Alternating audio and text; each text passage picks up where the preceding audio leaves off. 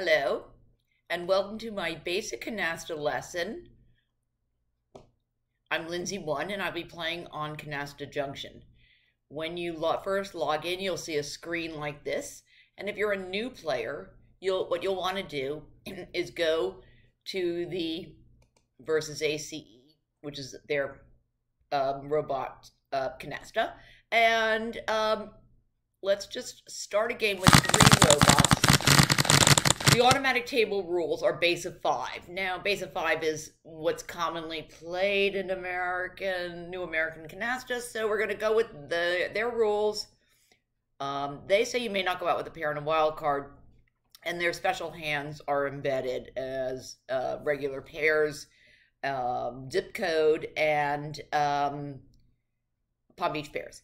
So let's get started so we can discuss some of the strategy. Now, if you remember, in this website, the person who's playing always goes first. In a normal game, the person who goes first rotates around the table, whoever is the person to the left of the dealer. So that's a little bit of an aberration here. You replace your 3s, and you draw cards until you have 14 cards.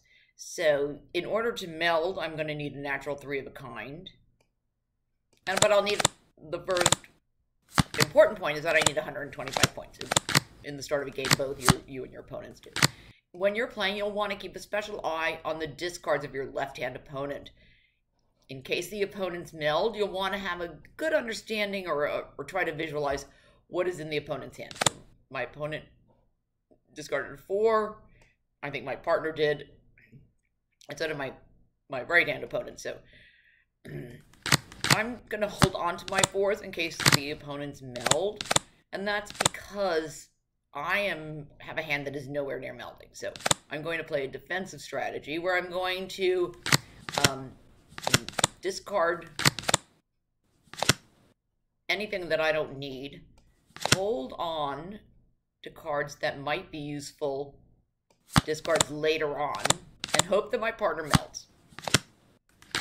So this opponent discarded a 5. My opponent discarded a 7.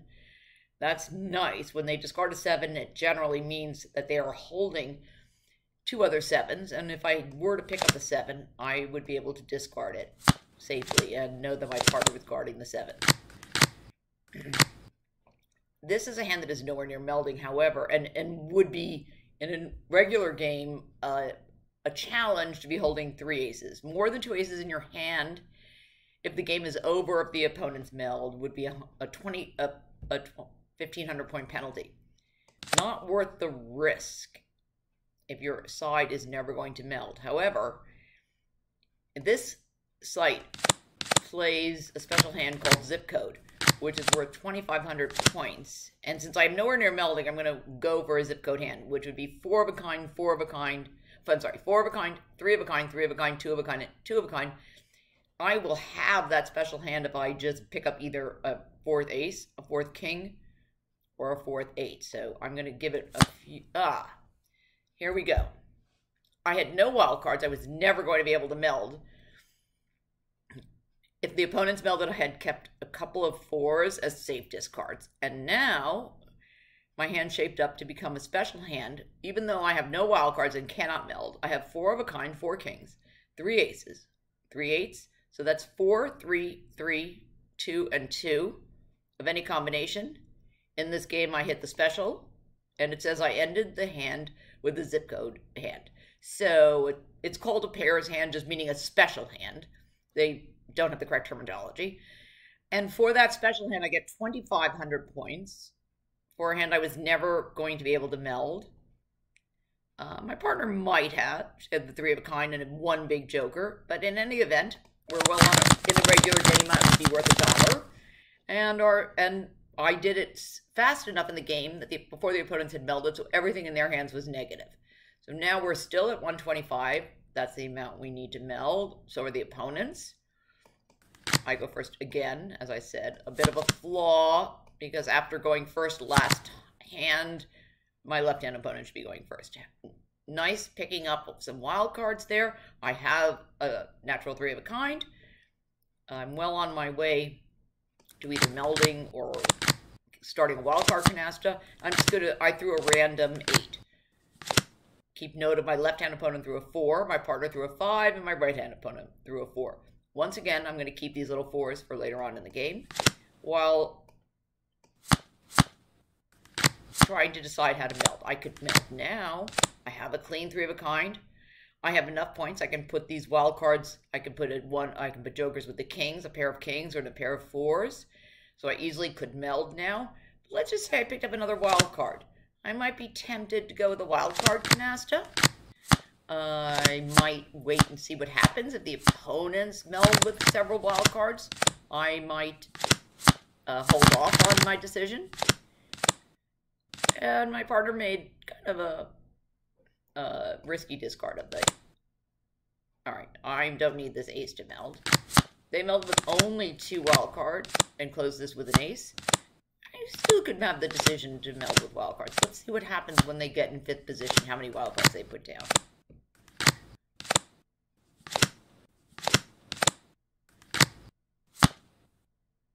So I'm going to wait and see. This looks like a safe discard because my left-hand opponent had melded with 10s. Now they're in that 5th position here. They close the jack with 1 wild card. I could pick up the deck here, or I could, once again, pick up another card and decide what to do. I'm going to hold off on my decision. I'm going to pick up again.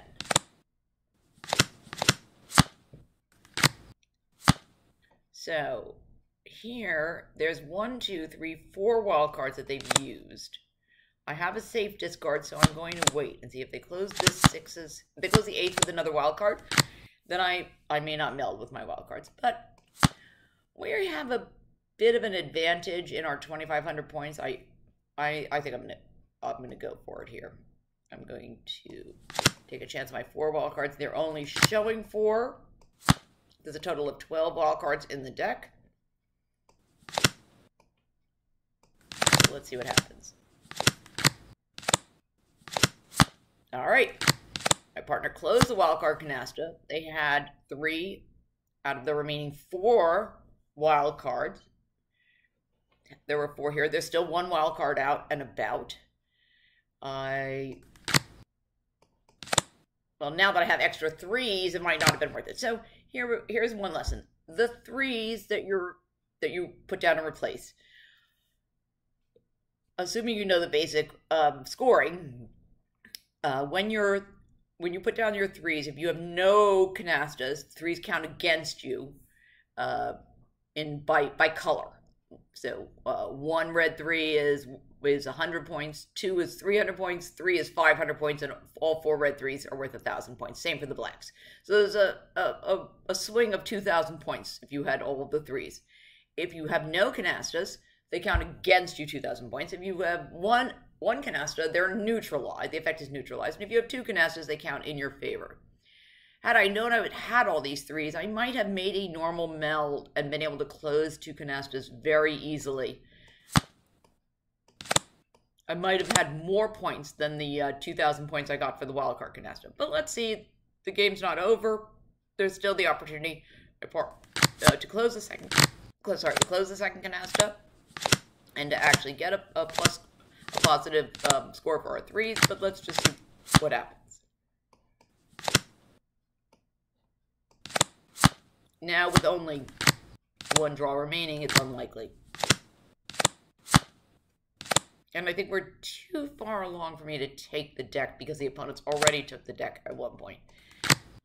So I'm not going to take that risk. I'm just going to put down all my positive points that I have. See, all my partner needs to do is to draw that last wild card, a queen. Well, they actually got the last wild card. They just needed another queen. Too bad.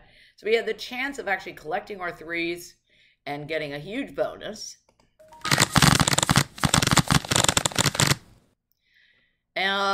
Meanwhile, we kept our score under 5,000, so we only need 155 to meld. Had we had another 150 points, we'd be another 150 points, we would have been at 5,000, and we would have needed 180 points to meld.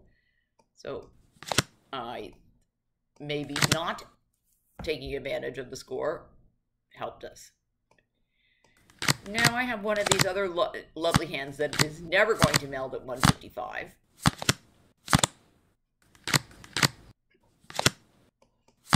And I'm going to play very conservatively.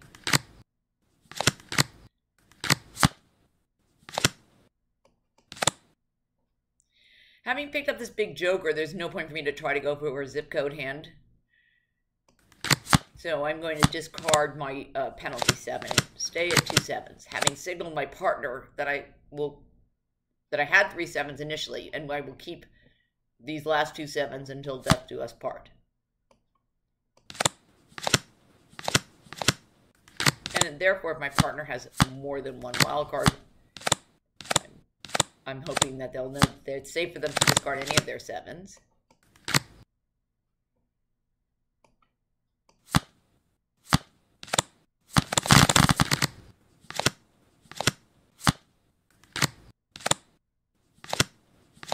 Maybe that wasn't the best move.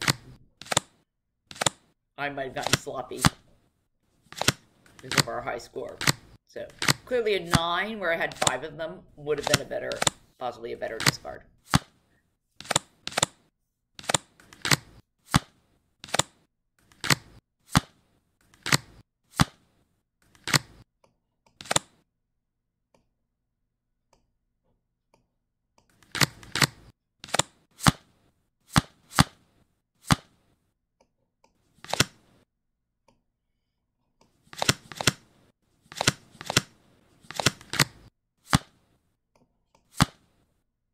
Although I do have to say that in my defense, I was sort of fantasizing about another special way to meld, which is that if you have a natural 7 of a kind, you can go down no matter what the point value is. You can go down with only 70 points. I could have gone down with 7 natural 9s. It's called a splash.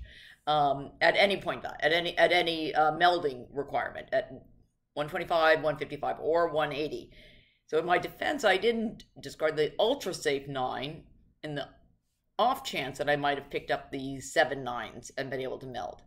Now let's see what I have here. I have 20, 40, 90, 100, 110, 20, 30. I have 150. I'm awfully close to 155. I need another 10, an ace, or a wild card before they go out. So let's see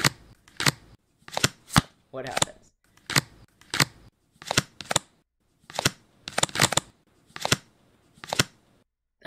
Interesting. So the opponents are discarding a deuce there. In a normal game, this deuce could have actually gone on the jacks, and this person could have gone out. Only in this Canasta Junction, for some reason, the robots are not allowed to go out. And that gives me the opportunity to use my 6 9s that I carefully preserved in my 1 wild card to close that canasta.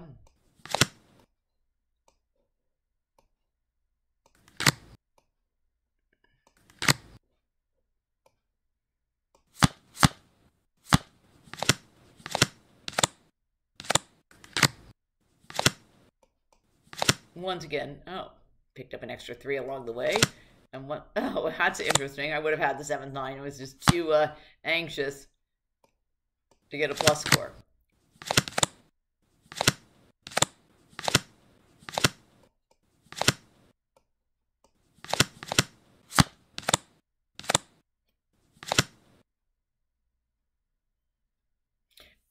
Now, in a normal game, once I had signaled the 7s, my partner would have thrown in all their 7s. But because I'm playing with robots, they don't quite understand the signaling.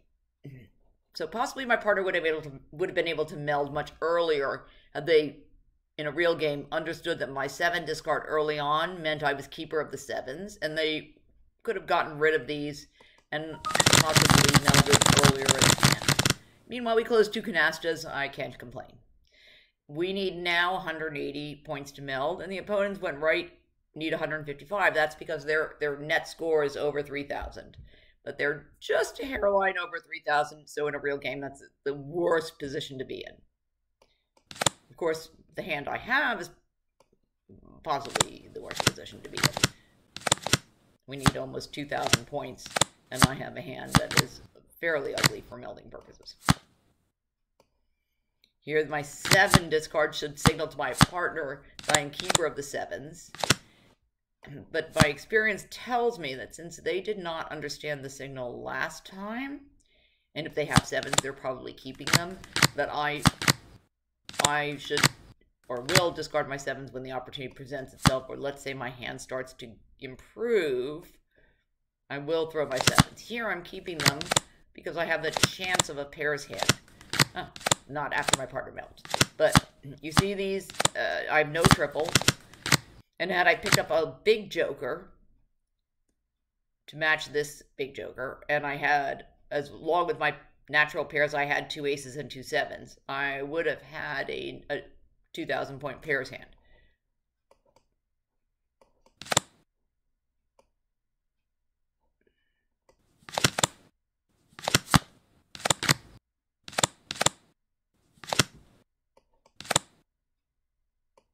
And meanwhile, I'm going to hold on to my pair of 10s and 9s that match my partner's meld in the hopes of getting the deck.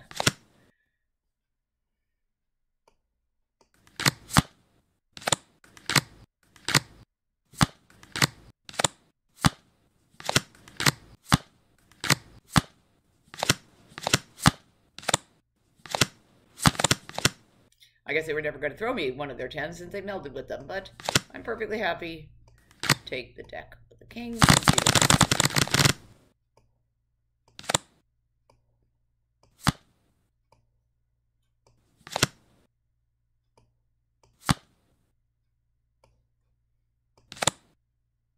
I'm not going to be hasty about putting down my 10s because I have more important things to do.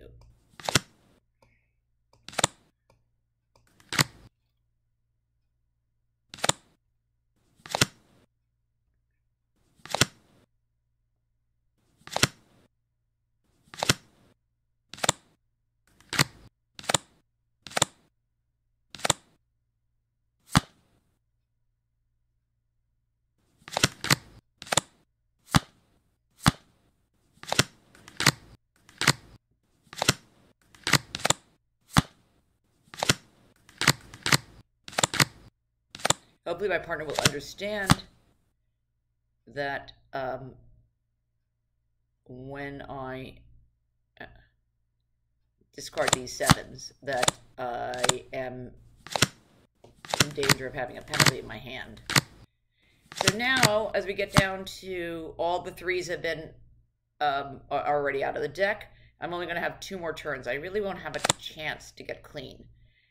I know I'm going to be stuck with a 1,500 point penalty, so at this point, I'm going to close everything I can. When I picked up that extra 7, that was a menace. So I'm going to put down everything I can.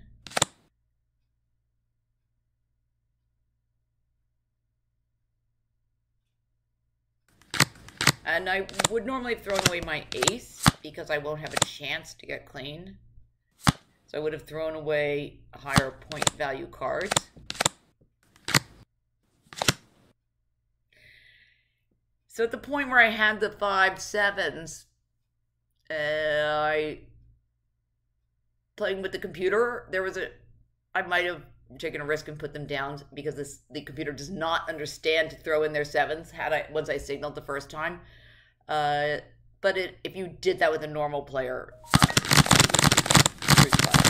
let's just try to play normal strategy and not try to overthink the computer strategy. So here we are. We are still at 180. We got a net plus score even with my 7 penalty.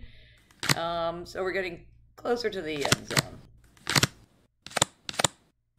I wasn't watching. I guess the opponent either didn't close any canastas, but they went backwards, and now they only need 125 to meld. I think my partner discarded. I have 4. I was not paying enough attention.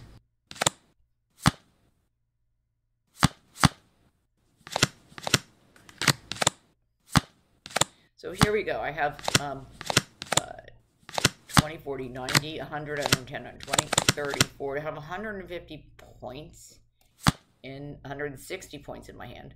I'm just one deuce or one ace away from having a meldable hand at 180. So if I discard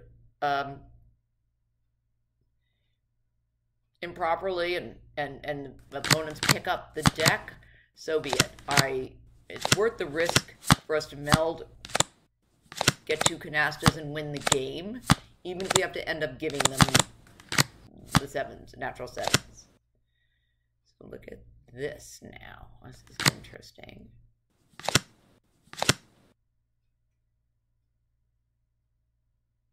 All right, little glitch in the computer. See how it's not allowing me to close that? It's saying I can't close a canasta. I can't close a canasta. It's a little messed up here. My partner melded, so I'm not closing a canasta with my initial meld. It's a glitch, another one of the 100 glitches with this program. It is assuming that I melded. It's not allowing me to close this canasta. So I'm going to actually do what I can, and once I discard, I'm going to get another 3-card Talani, even though my partner was the one who melded and got a 3-card Talani, see?